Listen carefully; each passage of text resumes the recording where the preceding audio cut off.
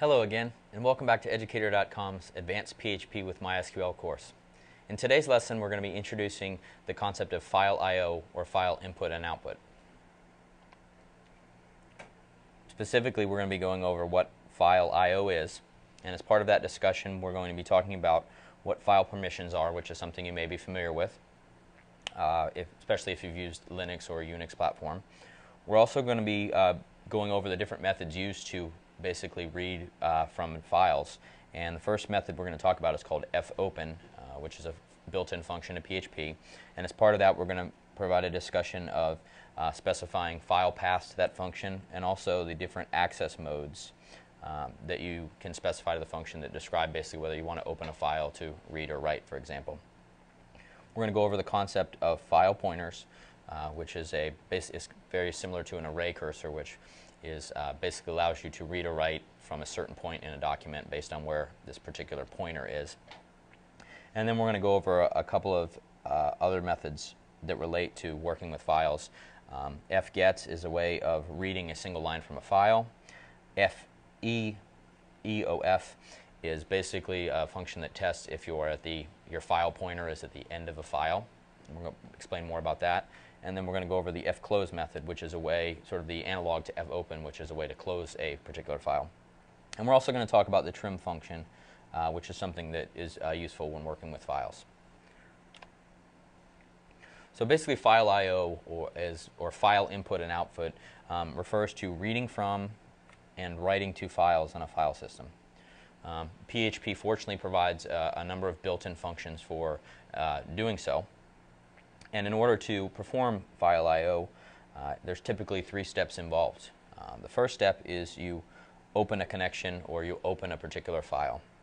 Then what you do is you perform any read or write operations that you need to on that particular file. And when you're done with those operations, you close the file. And so we're going to actually, as we go through this lesson, walk through each of these different steps.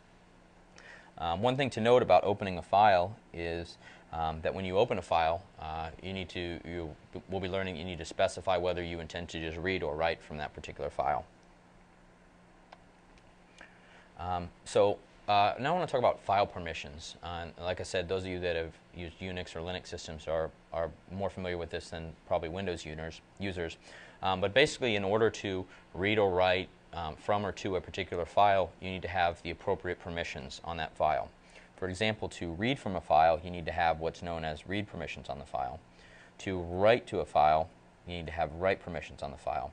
And basically what these are permissions that are set by the particular operating system on the system that you're using. So for our local development environment, it's going to be a Windows permission system. If you're developing, typically if you're using a web host, they typically use a Linux server. It's going to be dealing with Linux as permission systems for read and write permissions. One of the things to note is that not having the proper file permissions for a particular file is one of the most common errors in trying to do file I/O with PHP. If you're trying to read from a file and you don't have read permission, or write from a file and you don't have permission to write on the file. Now, the way things that typically with an operating system, the way permissions work is they're associated with a particular user account. For example, in Windows, when you log onto your computer, that's your user account. And you have certain read and write permissions for different directories and different files. Typically, you always have, for example, read and write permission for all of the directories and files within your user directory.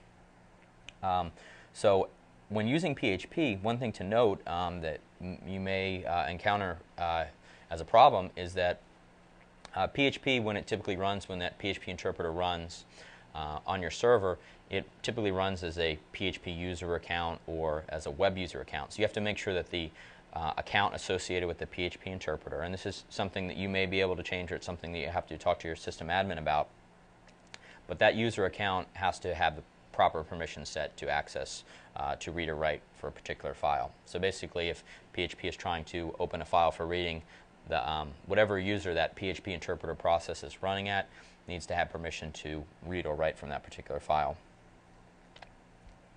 So the first step in working with a file in PHP is to open the file for reading or writing, and you do that using what's known as the fopen function.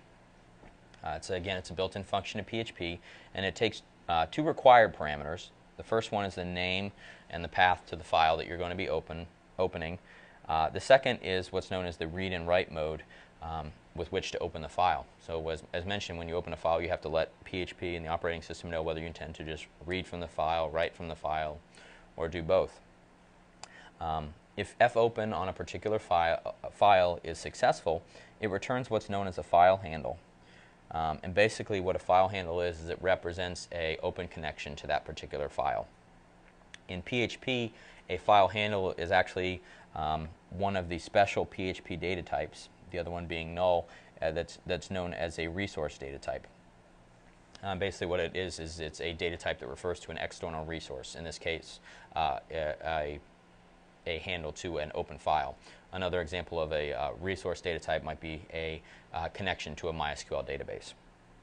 If fopen fails, it returns false, and then it generates an e-warning level error. And so that's something we're going to talk a little bit about working with, how to handle that error when you use the fopen function.